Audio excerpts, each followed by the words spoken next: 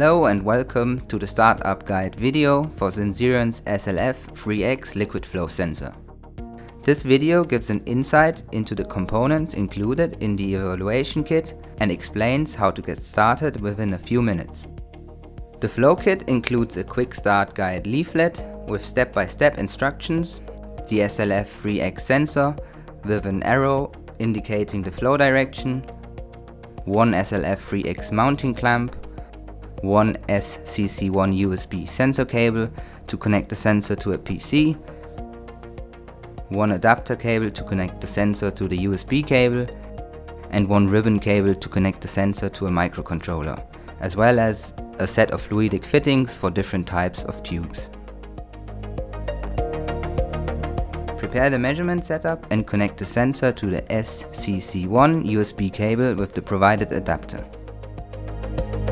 Before you start the measurement, follow the instructions in the Quick Start Guide leaflet to download and install Sensirion's evaluation software.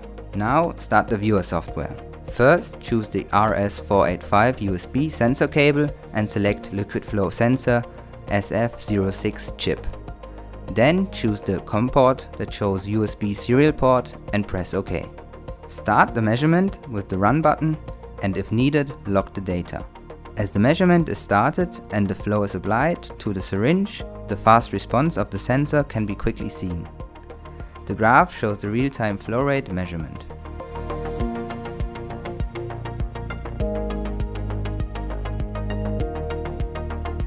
For more information, watch the other videos of the series.